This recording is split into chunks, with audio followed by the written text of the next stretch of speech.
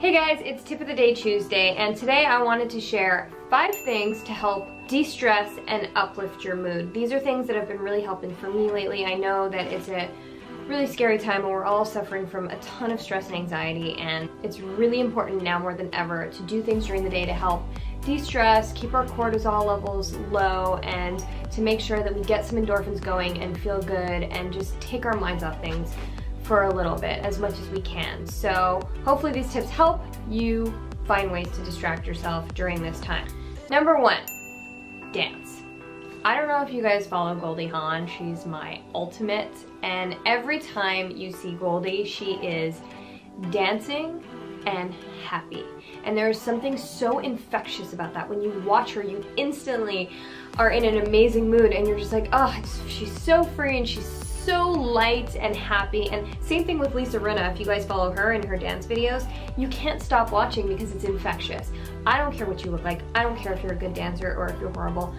Throw on some music, dance around in your living room, just let loose and sing to your favorite song, whatever it is, but just dance. I've been doing Ryan Heffington's live dance workouts every day, and I don't care what kind of mood I am in when I wake up. When I'm done, I just feel lighter and I feel less stressed, and really been helping me. And sometimes if I don't do his workouts, I'll be in the kitchen cooking, I'll blast that music, I'll pick Everly up, my daughter, and just dance. And sometimes I force Darren, he's not a big dancer, but sometimes I force him to do it just to get that blood pumping, those endorphins going, and just try it. Let me know if it works for you. Number 2, meditate. Now whatever that is for you, that could be literally taking a cup of tea, sitting outside and listening to the birds chirp, just taking that time and breathing. You can close your eyes and focus on a mantra. Some people love to do guided meditations. There's a ton of apps out there that are great for guided meditation. There's Insight Timer, there's Calm, I think is a great one, there's Headspace, I'll link them below. But if you're someone who can't really easily meditate on your own, the guided ones are great. Personally, what I love to do is I put either my anxiety roller or my Calm on, or sometimes both on. Before I close my eyes, I take some deep breaths, and sometimes I do guided meditation, sometimes, actually I do everything that I just mentioned. I'll go sit outside with a cup of tea and Chance will run around and I'll just, you know, sit there and listen to the bird. Or I do, like I said, guided meditations, and I do my own form of meditation every day, which has been really hard since having a baby, I'm not gonna lie, but it's really important to find the time to do that. Number 3, watch funny movies. And I'm talking like, go for the classics. Now's the time to go down that list of movies that you've always wanted to see or that you haven't seen in a while that you want to revisit, like Steve Martin movies, Goldie Hawn, of course, I'm obsessed, I love Goldie. Even Kate Hudson, I love her too. How to Lose a Guy in 10 Days is great. House Guest, I'm naming all Steve Martin, you know, Private Benjamin, like these are all great, funny movies that will just help keep you light. So go down that list and rewatch classics that you love, or go on Netflix and just find some new stuff. Share some of your favorite comedies below so we can all see them. And yeah, just go down that list of feel-good movies for you to watch right now, because now's the time, right? If we look at the positives of this, it's time to like just be that couch potato if you want to. Lay on that couch and watch TV. Now's the only time where like nobody can make you feel bad about doing that. Basically, watch anything that's gonna help you just zone out and forget about what's going on right now. Because laughter is the best medicine, right? Number 4, bake something you've never baked before. Now, I am not a baker. Why am I not a baker? Because I'm not someone who follows directions very well. With cooking, you can kind of just throw things out there, experiment, add things. If it's not good, add something else.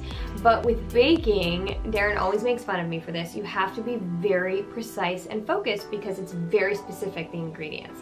So doing that will do 2 things. Number 1, it's super fun to get just, I don't know, I love getting like covered in flour, eating chocolate chips as I'm going, like there's something very fun and cozy about it, but it also requires focus, so it actually will help. It's almost like a form of meditation for people because it'll help take your mind off things. Then you get comfort food out of it. Now my advice is focus on things that don't have a ton of sugar. Try for the natural sugar. You don't want to eat a lot of sugar right now because it's not great for your immunity. Lean towards recipes that aren't super high in sugar and that have healthier ingredients.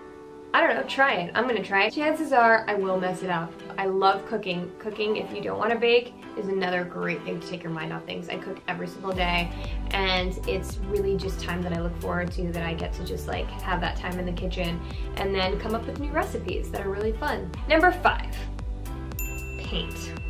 Now, I am not a painter. I love makeup because it's my form of art and expression. I'm not a painter in any way, but years ago I was going through a really hard time in my life and I decided to just go out, buy some paint, get some sponges, and I got these canvases and I sponge painted them, all different colors, and I started writing positive quotes on them. And I started with one and I put it on the wall in my office at the time and I was like, God, this feels so good. I created something that's positive, and I'd look at it and I said, okay, you know what, I'm gonna do another one. So I did another one, and then I decided to take that time during my life and I basically did like 40 of them and covered an entire wall with sponge painted canvases that had positive quotes on them. And every morning I would wake up and I would stand in front of that wall and I would read all the quotes, and it would just start my day in such a positive way, really inspire me to like go out into the world and work hard and follow my dreams and just feel good. That's an idea, like paint positive quotes, or just take finger paint and just, you know, if you have kids, get dirty. Just express yourself right now and take your mind off of things and create. So hopefully these tips helped.